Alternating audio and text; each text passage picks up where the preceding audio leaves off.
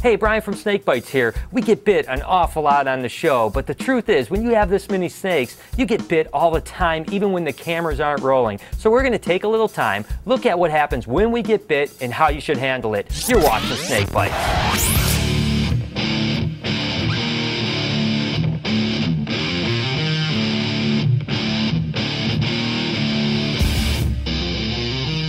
I remember once when I actually got bit by this very animal, and I gotta tell you, a bite by an animal this size is definitely not something that makes your day very good.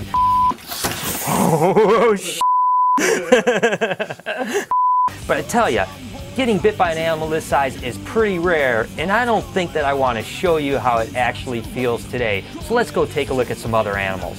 Snakes really bite for two main reasons. One is a defensive bite, which is basically just saying, stay out of my area, I don't want to be messed with. They really don't mean you any harm, but they want you to stay away. You can see this Colombian rainbow is nestled down.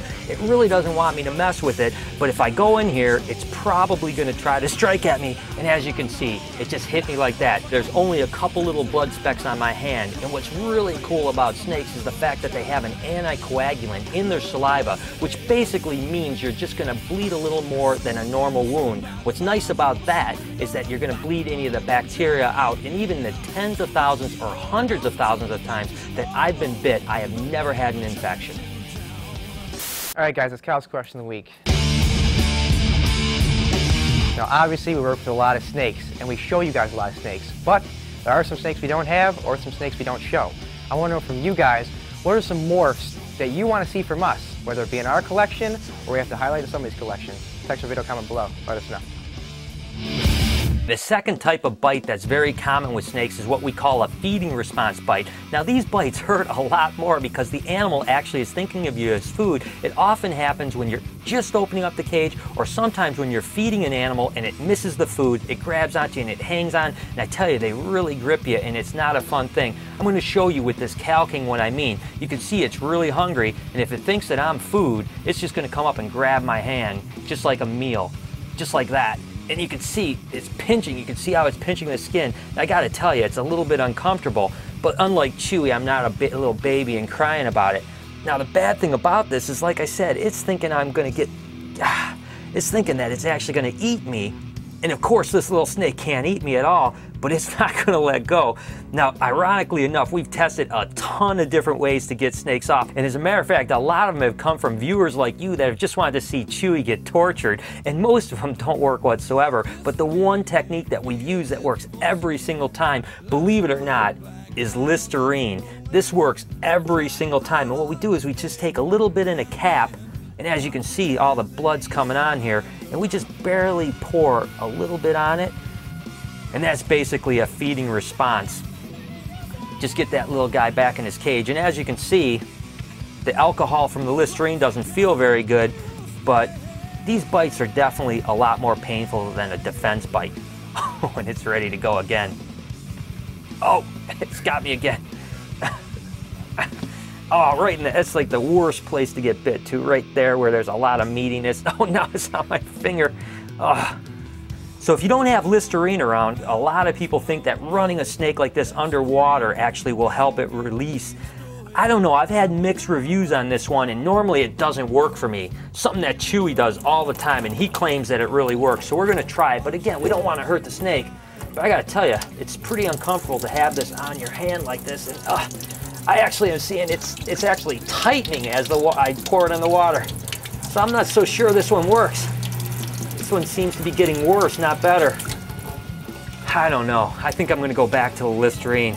This water thing just doesn't seem to be working whatsoever. One more thing that I have to add about the Listerine, obviously this doesn't hurt the snake in any way. After all, we actually use it as people. If they let us use it, there's obviously nothing harmful to the animal.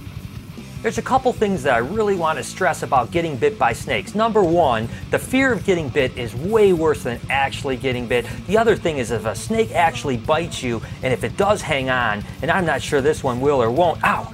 The biggest thing is to not hurt the snake. You can't really pry the snake off, but the fact of the matter is like I said, even snakes like this that are really feisty and will bite you on with no problem at all. As you can see, it's really not that big of a deal, and we kind of make fun of it here at BHB. We don't want our snakes to bite, but when they do, it's no big deal. Again, it's just part of working with reptiles.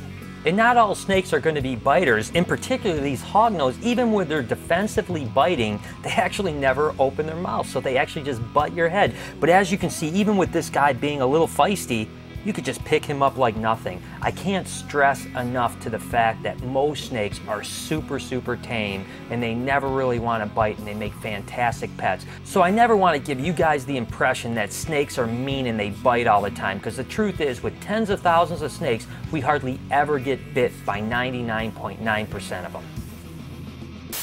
Hiya, I am Geronimo. On Thanksgiving Day, we like to bob for cranberries. Here is bobbing for cranberries.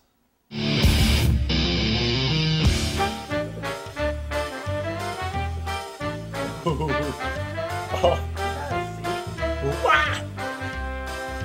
Ay, ay, ay, ay. Ow! Ay, ay, ay.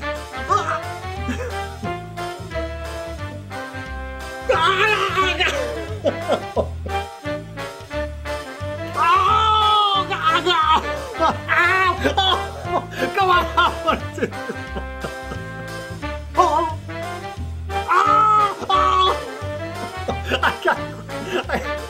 Ow! It's my lip. Oh, you make me scared. Ow! I'm done. I am Geronimo, also known as Big Chief Cluster. I have lost a challenge, but please comment below and send in your challenges. Thank you. For this week's Comment of the Week on the Making of a Reptile Show, the question was, if you had to eat one meal for the rest of your life, what would it be? And a churlick said, "Wow, you guys are busy boys. Thanks for showing us behind the scenes. I love getting my Wednesday subscription. Oh, and Kel, it would be deep fried asparagus. Almost the best thing this girl has ever had in her mouth." Okay, I'm not even sure I want to touch that comment at all, but I tell you what, you guys keep sending me creative comments. I'm going to feature you on a future episode. So there it is. I hope you guys enjoyed the show and appreciate all the sacrifices that we make getting bit for you guys. Tomorrow is Thanksgiving, and I just want to wish everyone a happy holiday. Next week, we're going to take a look at ophidiophobes, which is a fear of snakes, and how you guys can help people get over it. Until next time, this has been Snake Bites.